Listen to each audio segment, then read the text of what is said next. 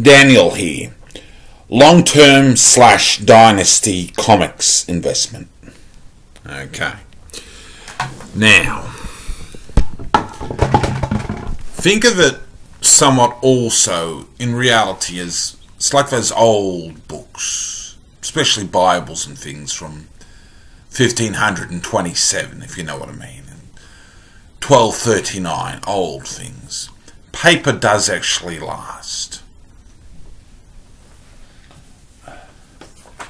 These things, when you've got them in a CGC comic box or a CBCS comic box, or when it's in a decent archival sort of polybag, a Mylar one or something like that, they do actually last. Paper does actually last a fair while. It does last a fair while. We've got those old manuscripts for the New Testament, Codex Sinaiticus and Vaticanus and whatever it is. They're quite old now. Old manuscripts of the Quran and things. It does actually last if you take care of them. You store them properly, keep them in a cool, dry place, they do last.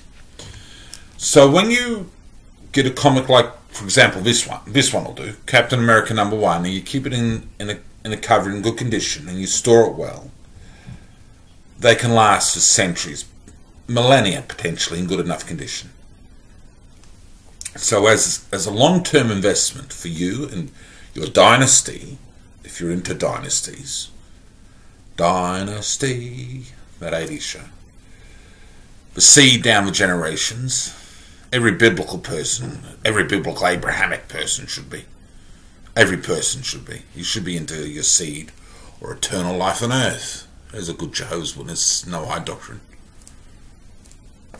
For long life, these are things to keep. One thing is like this. When you're a bit of a fussy flipper or a comic investor collector, sort of short, flipping and short term and a bit long term, you sort of you get a bit jaded at times and it's not really much in it. But when you come back 15 years later and you're starting to collect again, you notice I still want that issue and it's still valuable to you. The value stays. Usually the value of the comic, it hangs around. As the comic hangs around, the value hangs around. People still give a damn about the comic. 50 years from now, they're going to like this comic and they're going to want this comic as well. Captain America 1, it's one of the standard #1s. The value remains and it rises. As it builds up its fame and its knowledge of people who know about this comic, it gets in demand and it rises. And if you keep it in good condition, paper does last a long time if you keep it in good condition. And modern comics more especially because they're well made. It's the way to go.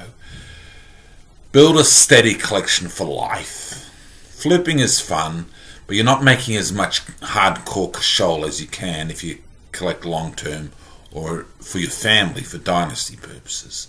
You want to build a big family estate. If only great-grandpa had done that for you, or you do it for great-grandson, if you know what I mean.